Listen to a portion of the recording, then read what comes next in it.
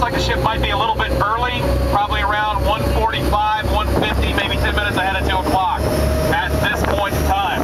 So we're going to go directly there, but I've asked the captain to take us through underneath the Bay Bridge where the self-anchored suspension bridge is being constructed.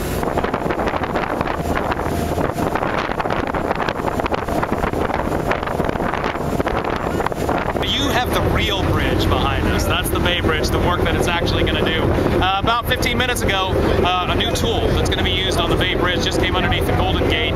It's the left coast lifter. It's the largest crane-mounted barge in the western United States. It has a capacity for lifting 1,800 tons on the water.